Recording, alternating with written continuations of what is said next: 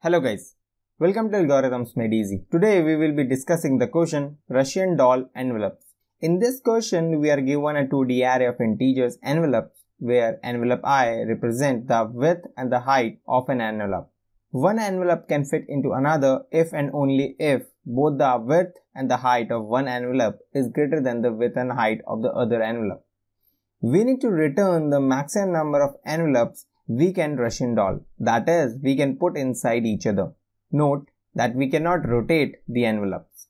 In the first example, we can see that we can Russian doll 3 envelopes by putting 2, 3 into 5, 4 and then putting 5, 4 into 6, 7. And in the second example, we can see that all the envelopes are of the same width and height, so we return 1 as we cannot Russian doll any of these.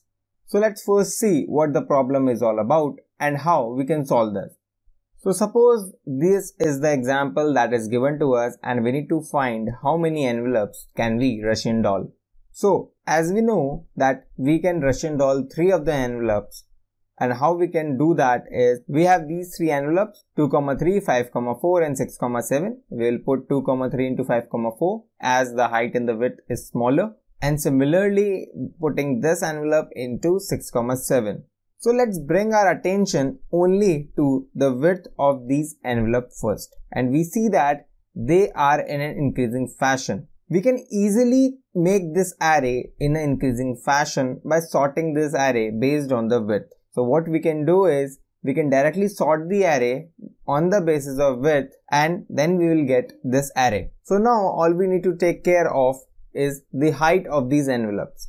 They must be in the increasing fashion and no two envelopes should have the same width. Now let's bring our attention to the second value, which is the height of these envelopes. We will discuss a brute force approach as to how we can find an increasing subsequence made from these second digits. That is, in this case becomes 3, 4, 4, 7. We know that we can put 2, 3 into 5, 4, but we cannot put 5, 4 into 6, 4 as the two heights are equal. So we need a strictly increasing subsequence. So we cannot include 6, 4 into our result. In order to better understand this problem, let us change the 6, 4 to 6, 5 and also add one more envelope with the width as 7 and height as 6. So now the result should be 4 envelopes because as you can see in the diagram, we can put in 4 envelopes in Russian doll fashion. Now with this new array, the increasing subsequent result should be 3, 4, 5, 6, which we can see in the diagram also. Now let's see how we can find this subsequence using a brute force approach. We will be using an array. Instead of the index, we have returned the width and the height so that it is much more clear. The value at the 0th index of this array will always be 1 because the result will be at least 1. Now, what we need to do is for every value starting from 5, 4 till the end, we need to compare the height with all the previous heights in the array. So, we will be comparing 4 with 3 in this case, finding out what is the maximum value that we can get. In this case we can get 1, so we will put 1 plus 1 which is 2 at this particular index. Now we will move to the next value, that is 6, 5 and we'll compare this 5 with all the previous value, that is 3 and 4. As it is still a greater value, we'll find the maximum of these values which is 2. We'll add 1 and put 3 over here. And now we come across this 7 and we compare the values with 3, 4 and 5. The answer should be 4 over here, but we have returned 3 because we need to also take into consideration the width of the envelope. The width of the envelope should not be the same. Only when the width is not same and the height is greater, then only we will be considering the value present at that index. In this case, the last value that was considered was 5, 4. So we take the 2, add 1 to it and put that at the index of 6, 7. And similarly, we'll move till the end wherein we have 7, 6. We compare this 6 with all the values. The last value that it consider is 6, 5. Both the height and the width are greater.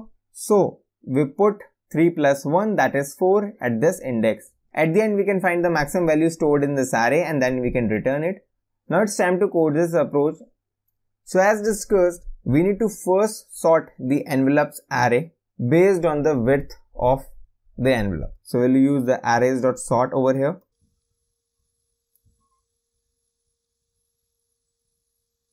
Now that the array is sorted based on the width, we saw that we need a array in order to store the intermediate results. So we'll have this array which we'll call dp.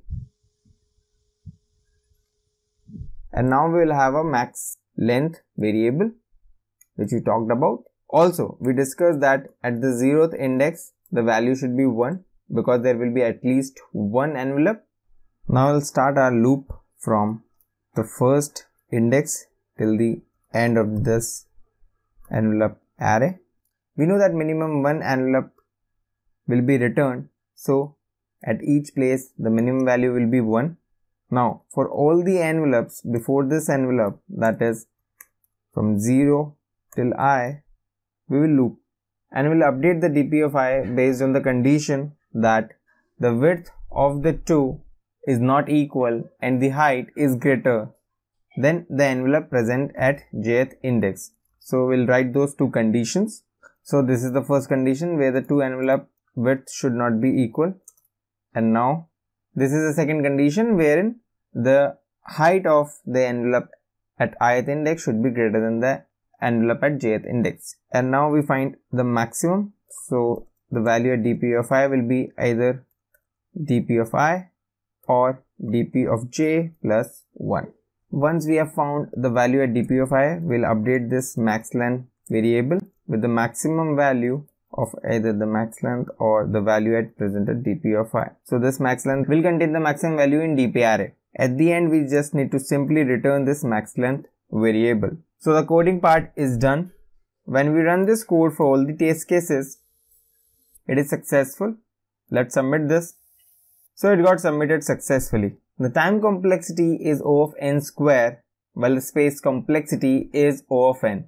This solution is good, but how can we reduce the time complexity further? We can only apply an optimization approach in this for loop, or more precisely by removing this for loop which is going in the worst case up to n. We can devise a method wherein we can bring it down to log n. Now the concept that we will be using over here is called binary search. It can be tricky at first, but once you get to know the idea behind it, it will be much more useful in further questions as well. So do take your time to understand this properly. So let's see what the approach says with the help of an example.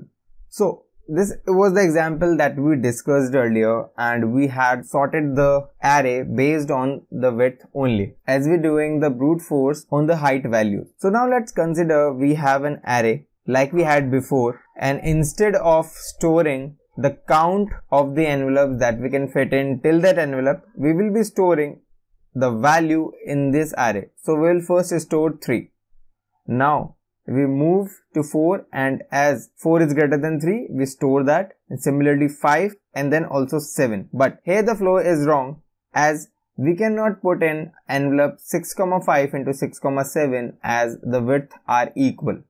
So where we went wrong? As we were putting in values into this array, we were trying to find the smallest value greater than the current value that we are trying to put in. And as we got no values, we were putting the values at the end of the array. But since we are not taking into consideration the width factor in this array, we have no idea that we cannot put in 7 after this 5. Now, just for a thought, if we sort the height in descending order, when the width is same, we get 7 before this 5, and the 5 won't be considered when 7 is already there. So in that case, we'll first put in 7, and now when we'll try to find a position for 5, it will point us to the same index which was of 7. And when we put this value, we still have a count of 3 only, and then we put in 6, which can very well be placed as it is higher than 5. And when we count the length of this array, we have 4 values in this array, and the result is also 4. Now, when we're trying to find the smallest value, that is higher than the current value that we are trying to put in, we can use binary search for that, as the data in this array will be sorted. And when we are using a binary search, the complexity goes down to log n, and hence the complexity of overall program goes down to nLogN. We'll see two ways to apply binary search. First, by applying our own binary search, and then by using the inbuilt function given by Java. So there is a slight difference in the two. So it's time to code that. There are two major differences that we saw. That firstly, we need to sort the array based on the height also. And we are sorting that on the base of descending order only when the width of the two envelopes are equal. So if the width of the two envelopes are equal, then we will sort the array based on the width in descending order. Otherwise, it is based on the width. Now the next difference that we will see is over here. So we'll remove this, and we don't need this dp1 as well. We'll have this max length, which will be initially 0 now. And we will loop from 0th index. We will try to find a position for every value of the envelope, or more precisely for its height. So find the index of height of envelope at ith position is what we need to do over here.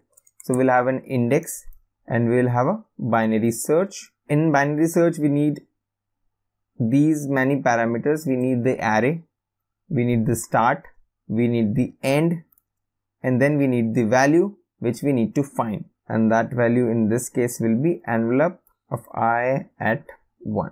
Now once we have this index, we'll put the value, that is envelope at I in 1, at this index, and if the index and the max length are equal, that means we have added one more value into this array, so we need to increment this max length, and at the end we will be returning the max length.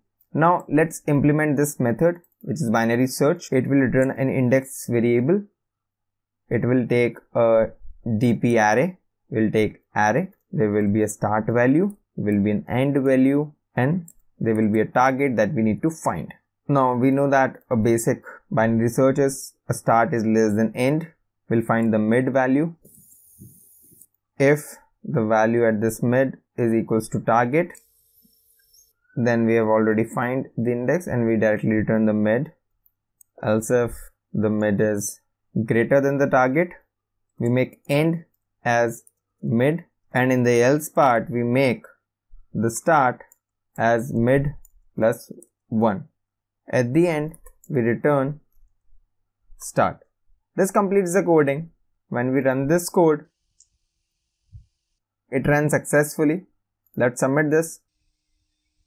It got submitted successfully. The time complexity in this case becomes O of nLogN, while the space complexity is still O of n. Now we do not need to implement our own binary search. We can use the inbuilt binary search function. So we'll implement over here. So the index over here will now become arrays.binary search, which take the same number of arguments. Now this returns a negative value when the value is not present. So if the index is negative, then we'll change that into positive by adding +1, and at the end we need to return the index. So by using this inbuilt function also we can solve this problem.